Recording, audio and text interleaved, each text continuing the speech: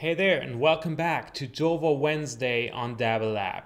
This time we're going to build an Alexa skill and a Google action that saves user-specific data into a database. So Jovo offers a variety of database integrations which you can find in our docs. So for example, we offer DynamoDB for stuff that's hosted on AWS. For people that prefer the Google Cloud, we offer Google Cloud Data Store, we offer Firestore.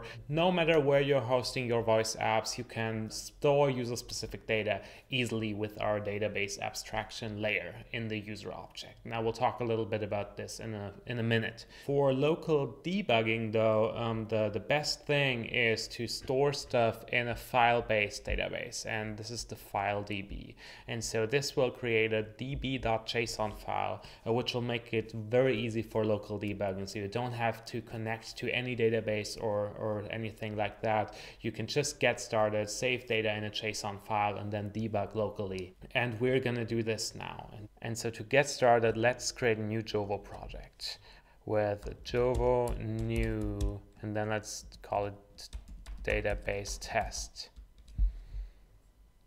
And this will create a new Jovo project and install the npm dependencies. While the npm dependencies are installing, let's take a look at the user class. And so Jovo offers a user class which you can access with this.$user.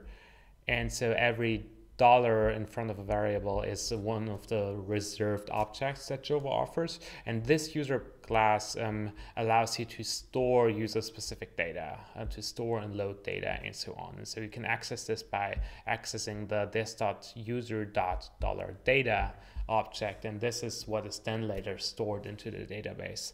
And we are going to build a very simple voice app based on our Hello World template that saves the user's name into a database and then greets the users if they've already saved their name. Let's take a look. Let's open the project. If you've had a look at the previous videos, you already know how a Jovo project looks like, and this is the logic. And so what we want to do now here is, instead of directly accessing the input, we just want to save it to the database. And so we're just going to do this.user.data.name, for example, is this input. So this is saved now, and we can now use this to access the information. Okay, and so now we save stuff to the database. And for example, what we can do is we can have an if-else here. And so if this is set, we can just say this.tell and then hello world with the name. And if not, we're going to ask for the name. And so that's our setup. And so let's try it out. Let's do local debugging, type in Jovo run.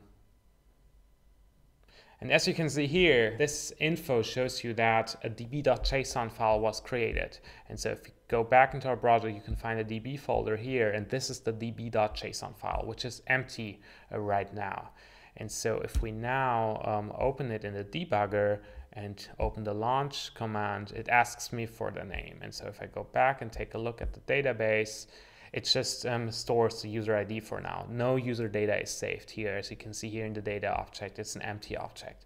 But if I now respond with a name, for example, if I respond with Chris, it tells me, hey Chris, nice to meet you. And if I go and take a look at the database, it says name Chris. Okay, so that's it. And you can also see the information here right in the debugger. So here you can see at the time of the request, the database was empty, but at the time of the response, it saved the name Chris. And so let's try that out again. Now that we have saved the name, we can also launch again, and it just says hello world Chris. And so it already has the name. It goes right into this statement here and just greets me. And so this is how you can debug database integrations, and this is how you can store user-specific data easily with the Jovo database interface. And if you are ready to, after hosting, taking a look at other database integrations, if you're hosting on Lambda, you can use DynamoDB and so on. We can take a look at this in upcoming episodes. See you next time.